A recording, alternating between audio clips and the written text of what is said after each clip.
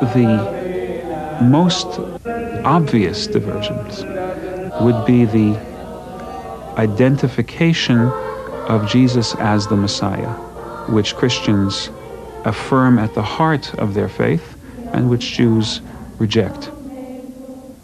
It becomes a family feud, which of course can be very hot, as family feuds tend to be. Our understanding of the one God does not leave room for a formal Trinitarian structure.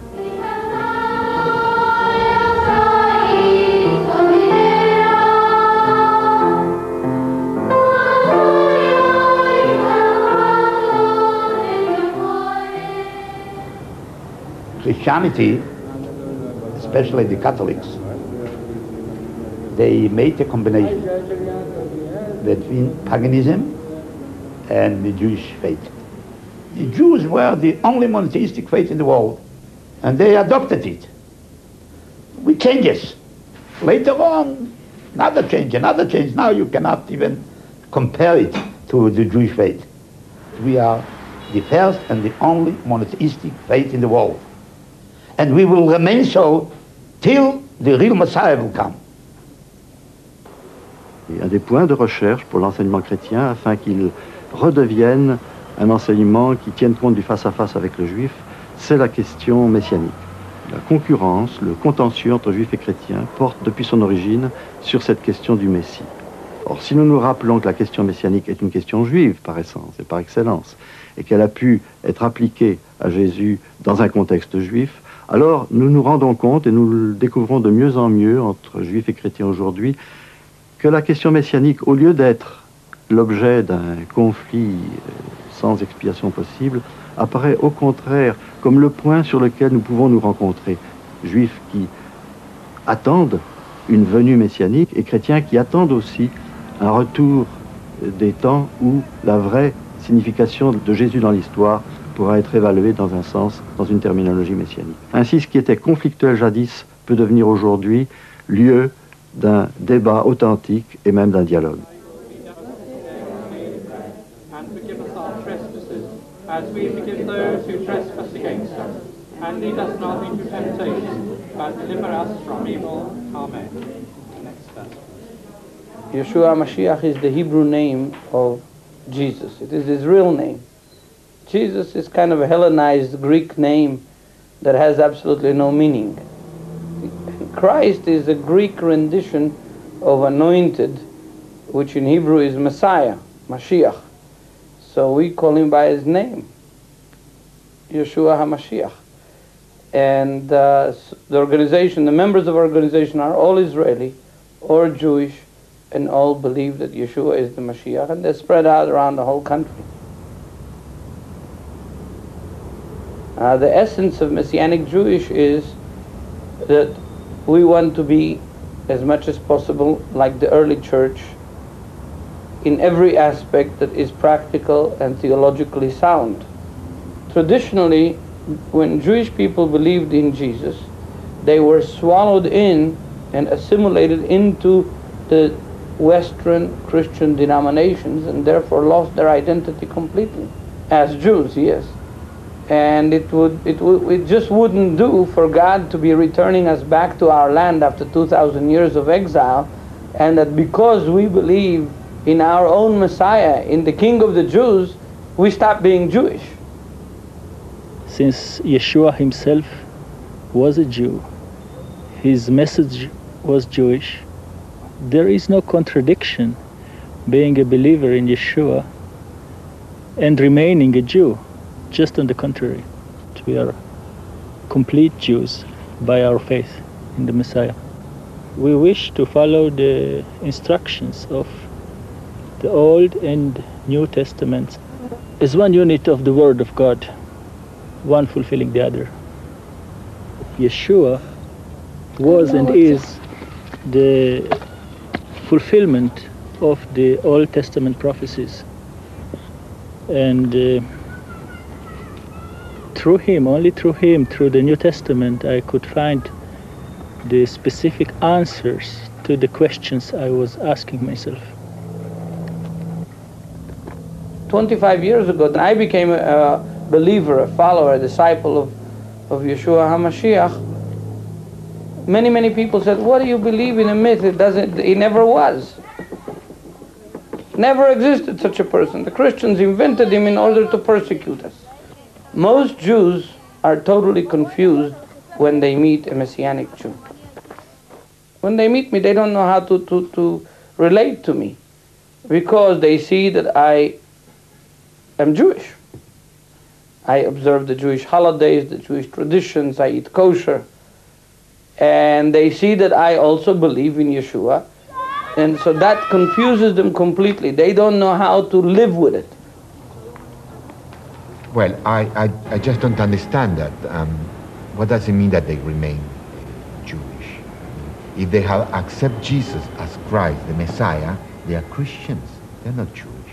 We are still expecting the coming of the Messiah, because according to our tradition, the coming of the Messiah will bring the kingdom of God and the whole change in the world. There will be total peace and total justice. And though I feel that Jesus is in the design of God, I haven't seen much total peace or order in the last 2,000 years, especially coming from Christians, among Christians and Christians vis-a-vis Jews. We don't consider Jesus as a holy man. We were fighting against his ideas. We are against reformism in the Jewish faith. And he fought to introduce a reform way in the Jewish faith. For us, he was not a Messiah altogether. At the beginning of the restoration of the State of Israel in 1948, we finished our second historic era of dispersion, and we started the Messianic era. And whatever we will do will be successful. Why? We are promised by the prophets that in the moment that we will enter the third period of our life, the Messianic era, there's no way back. We will have to go from strength to strength. And we are going from strength to strength. I believe it. Makes no difference what we are going to decide. It is a heavenly process on us. Écoutez, on parle beaucoup aujourd'hui de l'ère messianique parce que nous avons dans notre tradition biblique les prophètes et talmudiques, les sages, qui ont les uns et les autres des millénaires, les textes sont millénaires, un très grand nombre d'échéances précises qui sont données et qui notamment indiquent que lorsque les Juifs reviendront sur la terre d'Israël, lorsque dans le monde il y aura un certain nombre d'oppositions flagrantes, notamment par des conflits mondiaux, internationaux, nous nous trouverons repositionnés pour le fameux messianisme. Everything that is going to be done in the Messianic era, according to Maimonides, should be done by Messiah as a person. He will build the temple, he will gather the Jews from all over the world, he will conquer, he will liberate Israel, he will restore the Jewish kingdom in Israel. But according to the Jerusalem Talmud, we are not relying on the personification of Messiah. Messiah will come as a person too, but this will be the last days of the era. The process of redemption has begun. At one of the later stages, at the completion of this process, there will be the Messiah who will be coming of the family of David, and the Jewish kingdom will be reestablished, and the Jews will reach a certain stage of completion in their faith and in their Jewish conduct according to the Jewish laws. Then the Jewish people will be a blessing to all the nations of the world. On ne dit nulle part que tout le monde deviendra juif, on dit que les hommes resteront ce qu'ils sont, mais que simplement chacun reconnaîtra quelle a été la vocation spirituelle et historique du peuple juif. On reconnaîtra la primauté d'Israël au plan de son origine biblique. On dira le peuple juif a donné un message universel qui a servi à créer toutes sortes de courants. Je vous rappelle qu'il y a 635 religions et sectes qui ont comme origine le judaïsme, et que cet aveu de reconnaissance, si vous voulez, constituera véritablement le messianisme juif. Jérusalem deviendra la capitale, non pas internationale politique du monde, mais la capitale spirituelle. As Thierry, the mayor of Jerusalem, once expressed it, he said, "You are waiting for the return of the Messiah, and we are waiting for the coming of the Messiah. And when he comes, we all know who he is, and all arguments will be settled." And it is in this prophetic expectation that we can find common ground.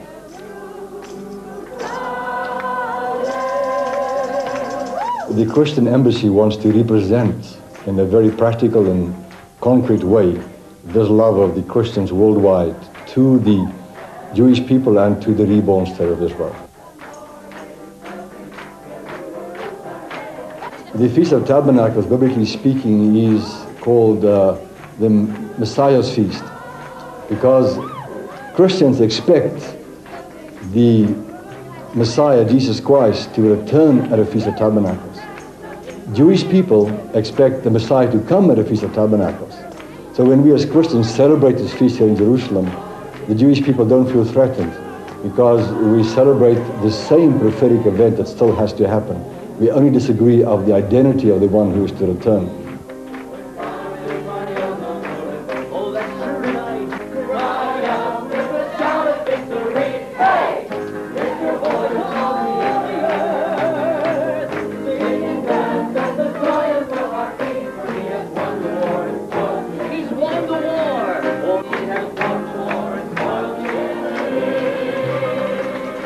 So for us as Christian Zionists, we don't see it as a prerequisite to relate to the Jewish people that they have to accept Jesus as the Messiah, because we know, if they expect the Messiah to come, at some point they will see who he is, and then we will all agree.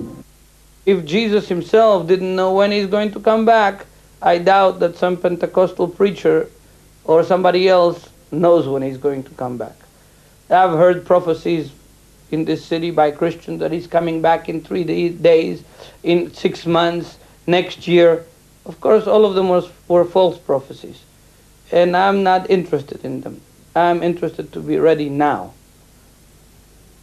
These are Jewish people who believe that Jesus is the Messiah. We have very close relations with them. They've come to see the Christian embassy as a friend. And often we are criticized by other Jewish people for our contacts with them, but our answer to them is, you cannot expect us to reject Jewish people who believe in the Messiah the way we do. I will tell you the truth. I hate the missionaries. Missionarism is against Judaism.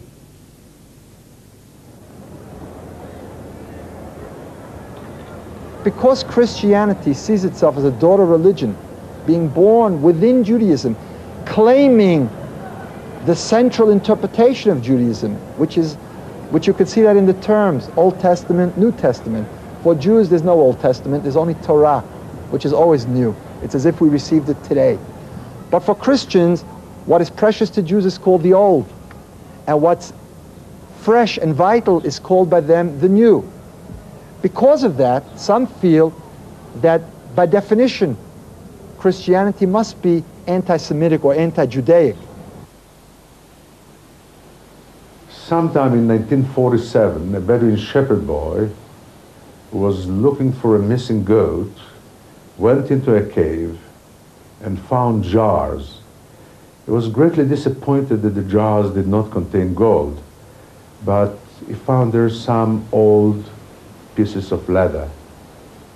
They were remains of a library of a Jewish sect that made this place on the northwestern shore of the Dead Sea, Qumran, their headquarters.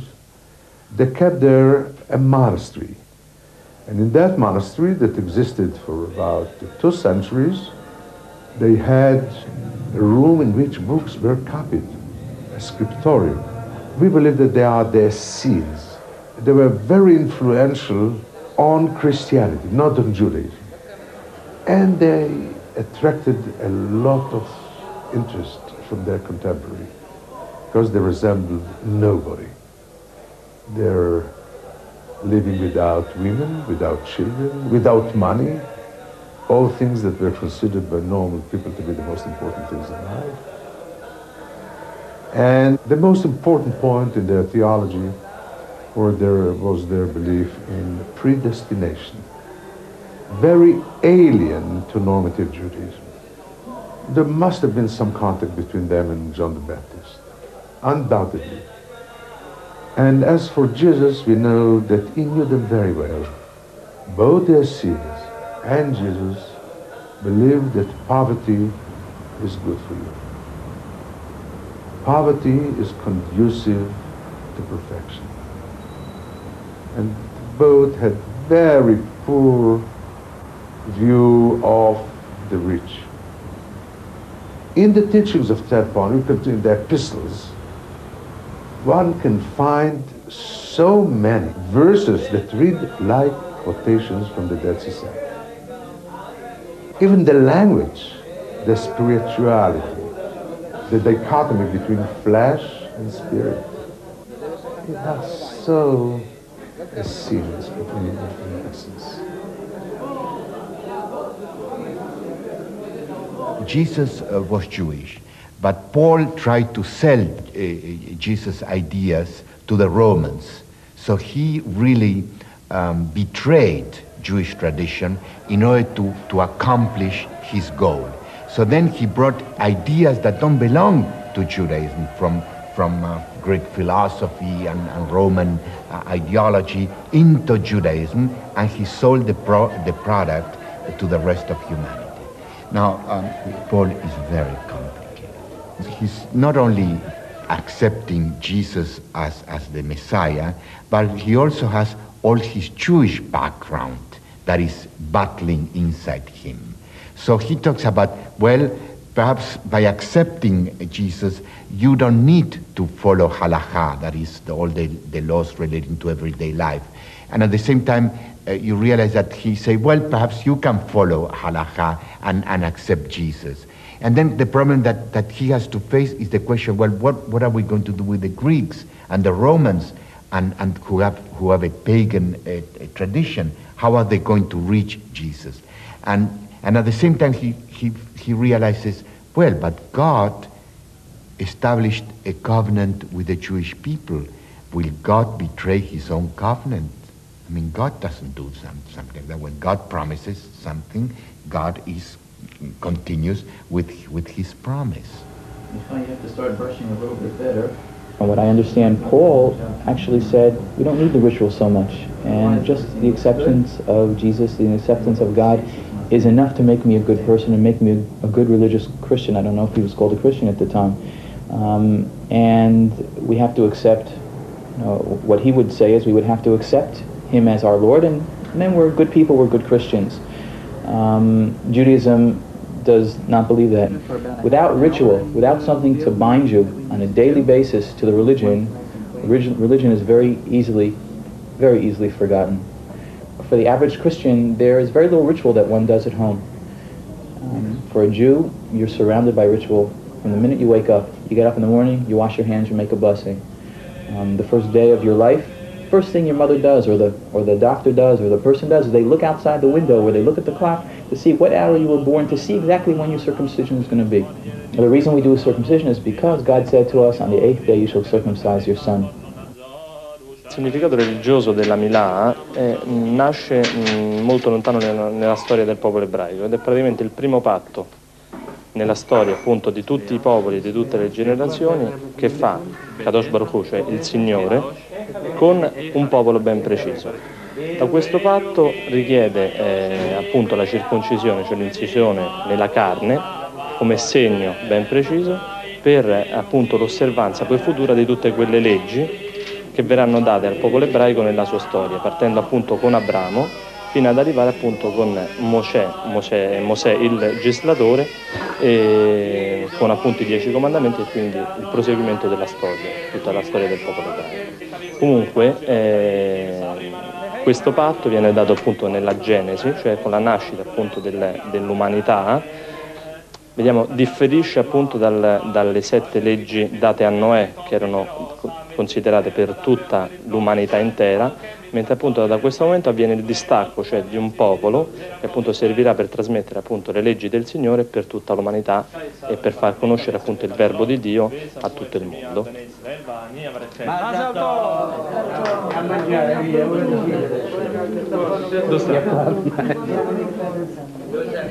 The circumcision, removing the foreskin, is sort of symbolic of removing the covering that covers your heart. In medieval terminology, in Jewish discussion, the heart represents the soul, what people think, and one can't truly come to love God until you take away the mask, take away that which covers your heart. And a parallel is drawn that a Jewish boy really is only whole, really can only serve God, really can be a full Jew until that act is done.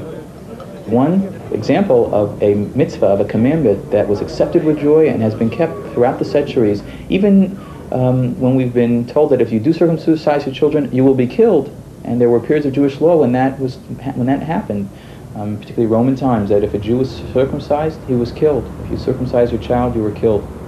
La théologie juive à deux vitesses, loi noachique, loi mosaïque, à mon avis, a un inconvénient dans l'intérêt même des Juifs, c'est de créer et d'être un des ferments de l'antisémitisme. Parce que partout où le judaïsme a été en contact avec les différents peuples, même avant le christianisme, les gens avaient tendance à se dire, mais enfin, qu'est-ce que c'est que ce peuple qui prétend avoir le seul vrai Dieu, qui est la seule vraie nation élue, le seul ceci, le seul cela, et nous autres, à la rigueur, on peut être bien si on est des bons, des justes des nations, mais malgré tout, c'est eux qui sont appelés à guider le monde vers le salut.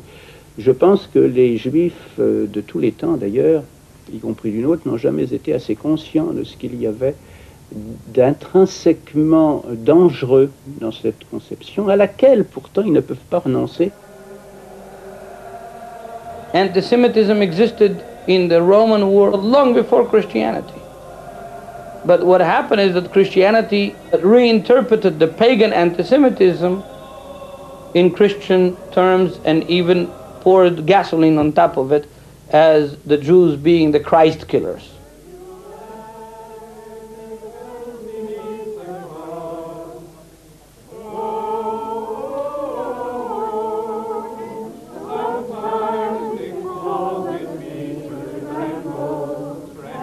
The Jew would say that the notion of incarnation is actually a pagan borrowing from the pagan world into Christianity, and as such represents a development of Christianity away from its Jewish roots.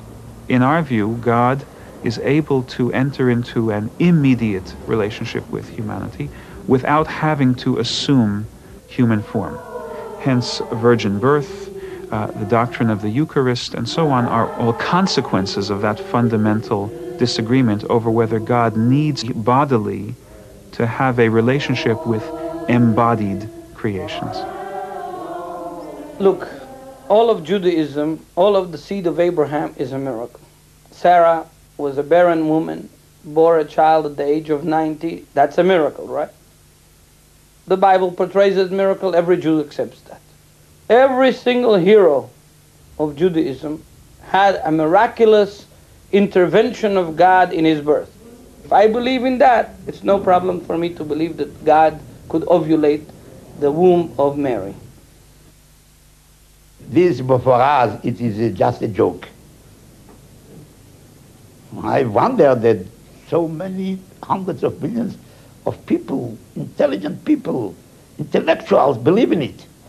If the Lord wants to create a man, he created Adam. He knows how to create it from the earth, from the ground, but not to get to become a groom of a girl. When you talk about taking communion and the traditional Catholic viewpoint of transubstantiation, the language of the New Testament, this is my body, this is my blood, would be understood by every Jew in the first century immediately. So long before Jesus was crucified, before he died on the cross, he spoke about, I am the bread from heaven in John chapter 6. Yeah? In a context that is not directly related with communion at all. And Jewish people, Middle Eastern, Semitic mind can relate to symbolic language much better than Western mind. At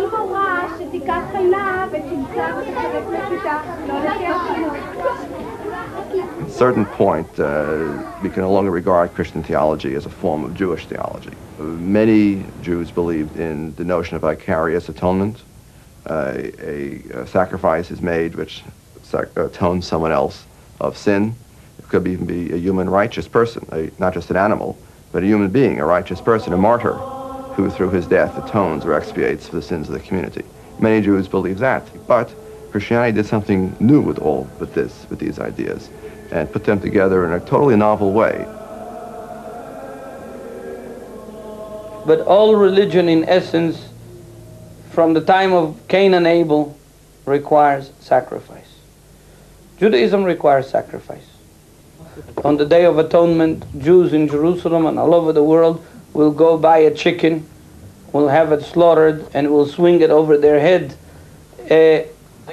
The word that is used is for kaparot, which means for atonement. The blood atones for your sin. We would like our sins this time of year, being it's this time of the High Holy Days, to be transferred to the chicken instead of on us, as if to say that the chicken should accept all of our sins and transgressions. Judaism always preaches that one has to sanctify yourself from the minute you're born to the minute you die, from the minute you wake up to the minute you go to sleep. Before an animal is slaughtered, a blessing is made. We're not blessing the animal, we are blessing God. We're saying, God, thank you for giving us the ability and letting us slaughter a living creature that exists on your earth and giving it to us so that we're able to eat it. And that really makes a mark on the person that's making that blessing. It's very difficult to become coarse, to lose sight of that, the fact that you're taking a life, because what you're really doing is something that's very serious. God prevented Abraham from actually carrying out the sacrifice of Isaac and provided a ram to be sacrificed in Isaac's place. So sacrifices took the place by nature, took the place of the man who sinned. He shed the blood of the sacrifice instead of his own blood. And so it was perfectly okay, because God doesn't delight in human sacrifice. But as far as Abraham himself was concerned, he sacrificed his son. And the Jewish teaching is that actually Abraham sacrificed him. In his own mind, he sacrificed his son. The minute he picked up the knife, he sacrificed his son. In actuality, he didn't, because the angel prevented him. God, on the other hand, there was no one to prevent him. And he gave his son in our place, as Isaiah prophesied in the 53rd chapter of the book of Isaiah. He gave his son for our atonement, and there was no one to prevent God from doing that.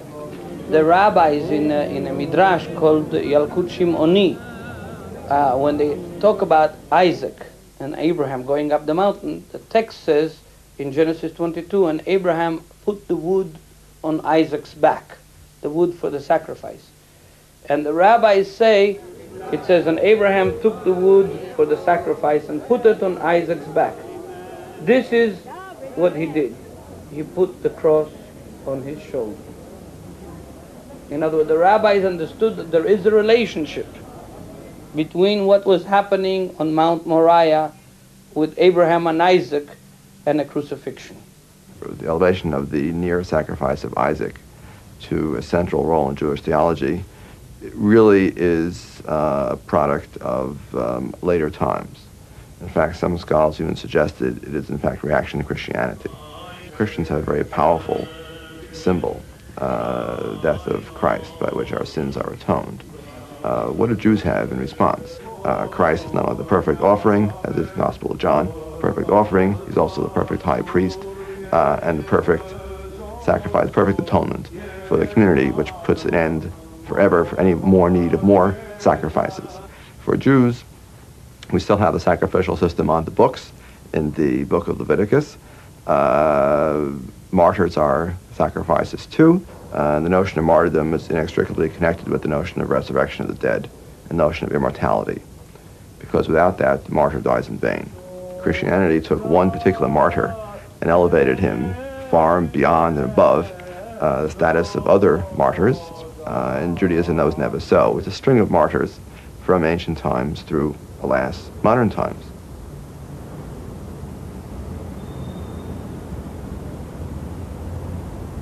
Messianic Judaism, separated from traditional Judaism, really only at the second revolt, at the Bar Kokhba revolt. Until that, we have good reasons to believe, with evidence in Jewish literature, that the Jewish-Christian community coexisted with the Pharisaic community in the land of Israel, with problems, as much problems as the Methodists have with the Baptists, for example. But they coexisted. But during the revolt, a very famous Jewish rabbi by the name of Rabbi Akiva proclaimed one by the name of Bar Koziba Messiah, and changed his name to Bar Kokhba to fit in with the prophecy from the book of Numbers.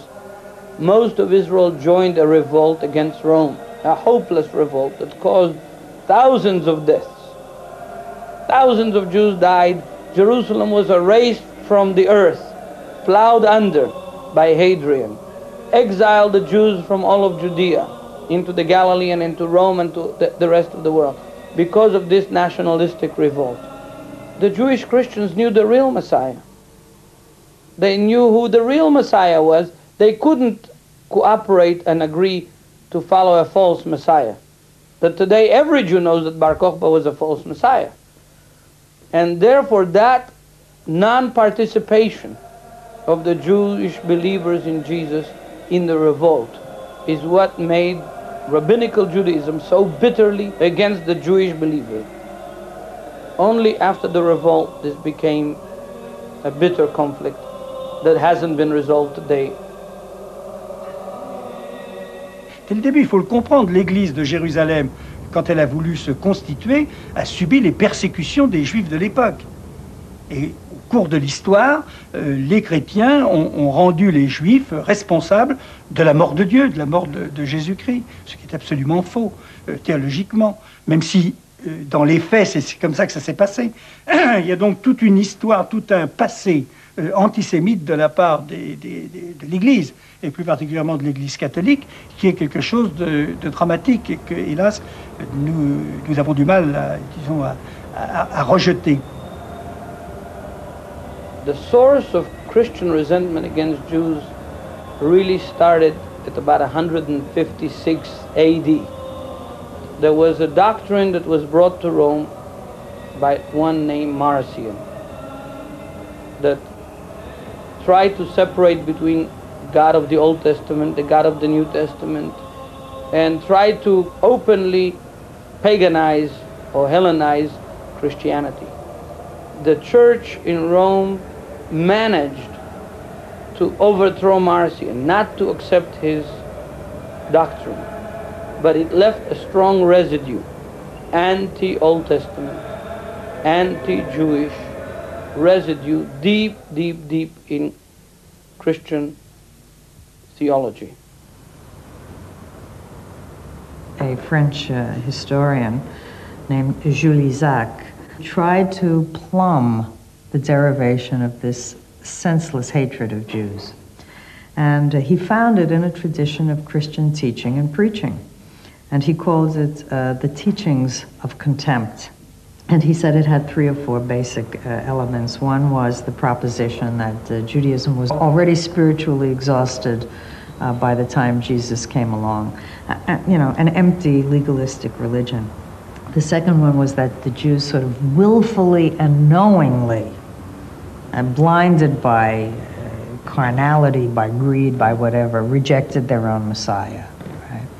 The third is, of course, the deicide myth that Jews were, the Jews as a people killed Christ, and that they are endlessly guilty for that terrible sin.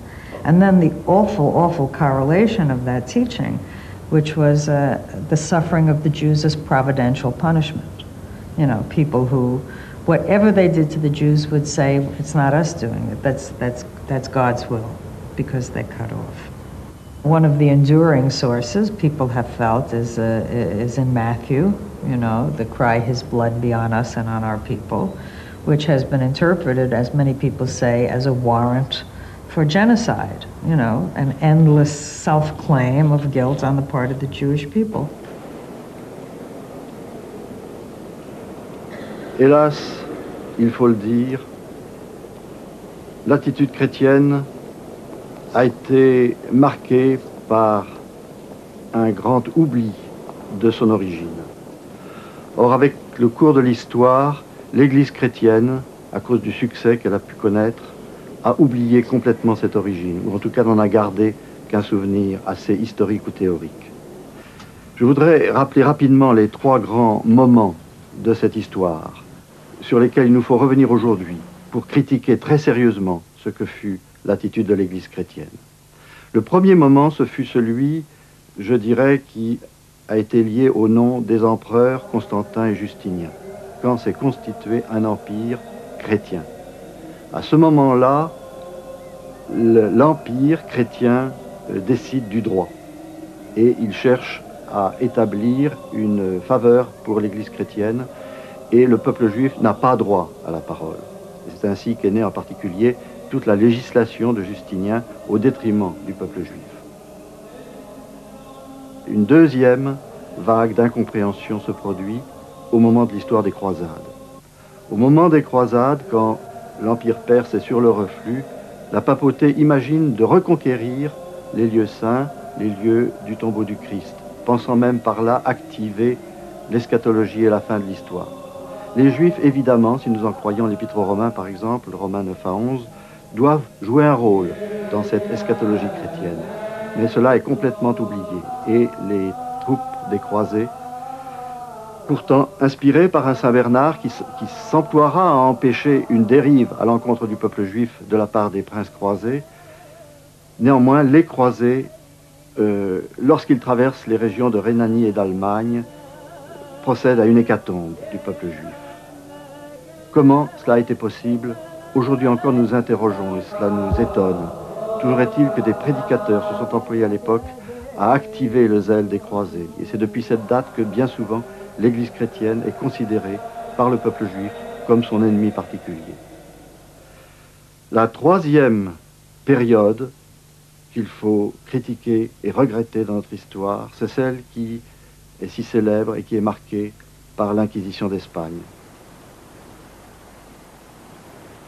Il ne faut pas oublier qu'il y a eu, à la fin du XVe siècle, le départ de l'Inquisition qui a été une chose affreuse et que l'on tuait tous les impies et les Juifs étaient des impies de par le fait qu'ils croyaient à un autre Dieu que le Messie ou le Fils de Dieu. Alors c'est dès l'instant qu'on ne reconnaissait pas son Fils, nous étions des impies et ceux qui, pour une raison ou une autre, parjuraient ou ne voulaient pas se convertir ou n'acceptaient pas la conversion étaient voués au bûcher. Jewish people, when they hear that I believe that Yeshua is the Messiah, they identified me with Savonarola, with Torquemada, with all the Christians who have hated Jews, who have persecuted Jews, who in the name of Jesus have put Jews to death. Even if I wasn't Jewish, I wouldn't identify with the history of Christianity. There is nothing beautiful about it. There is few islands of grace in the 2,000 years of Christian history, few. but very few.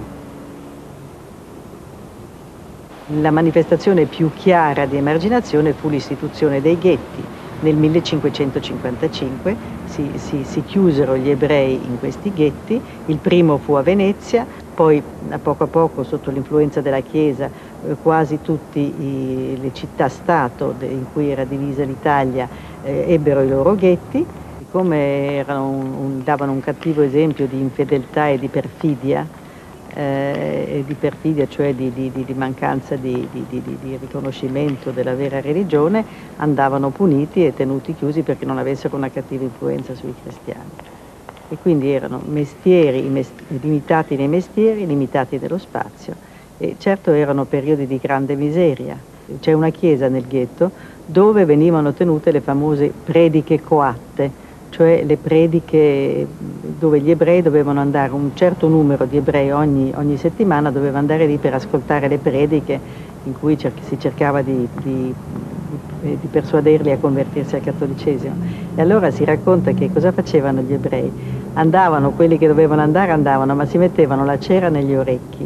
Per esempio durante il carnevale c'era la corsa degli asini e c'era la corsa degli ebrei. E poi c'era un altro gioco, era quello di mettere un ebreo in una botte e di farlo scendere dal monte del Testaccio. E poi ogni anno anche questa era una cerimonia simbolica, gli ebrei dovevano andare, quando passava l'amministratore della città, allora ogni anno quando arrivava nelle prossimità del ghetto dovevano venire i rappresentanti della comunità a rendergli omaggio. E il governatore della città compiva un gesto simbolico, faceva voltare la persona più importante della comunità, fingeva di dargli un calcio nel sedere e diceva per quest'anno ancora potete stare, ma ricordatevi che siete degli infedeli, eccetera. Roma fu l'ultimo ghetto italiano a chiudersi e fu chiuso, le porte del ghetto furono abbattute quando arrivarono le truppe piemontesi nel 1870. Quindi è poco più di un secolo che gli ebrei non sono più nel ghetto a Roma. No, non posso dire che la Chiesa abbia emancipato gli ebrei. L'emancipazione degli ebrei è figlia del Risorgimento, della nascita di una nazione italiana unita, dalle idee che sono nate dall'Illuminismo in poi, e della fine del dominio papale sugli stati pontifici. L'Église, du temps où elle avait le pouvoir, car elle l'a tout de même eu en gros pendant 15 siècles, l'Église a eu l'astuce et la sagesse de toujours donner un statut ambigu d'ailleurs, dont les Juifs ne peuvent pas se satisfaire, j'en suis bien conscient. Un statut qui à la fois les exaltait et les déprimait. Mais l'Église avait le sentiment d'avoir besoin du judaïsme. Parce que, confusément et même clairement, l'Église a toujours pensé que Israël était le peuple aîné de la promesse. C'est eux qui nous ont servi sur un plateau les prophéties dont l'Église vit. Alors, il y a des discussions sur le Messie souffrant pour les uns, le Messie triomphant pour les autres, mais ce sont les mêmes notions. Donc l'Église a besoin des Juifs. Et c'est la raison fondamentale pour laquelle il est impensable que l'Église, imagine une suppression des Juifs. Hitler was not the first one to force Jews to wear yellow stars, not the first one to place Jews in ghettos, not the first one to tell Jewish doctors that they could not treat non-Jews, not the first one to burn the Talmud. All this and more was first done by the Vatican, by the Church. Without 1,500 years of Vatican anti-Semitic activity, Hitler would have had no one to learn from. And during the war, it's about time for the Vatican to face up to the reality that it was minimally guilty of sins of omission. The Vatican was in a position to save hundreds of thousands of Jews. And after the war, they were more interested in helping fleeing Nazis than they were in protecting the remnants of European Jewry.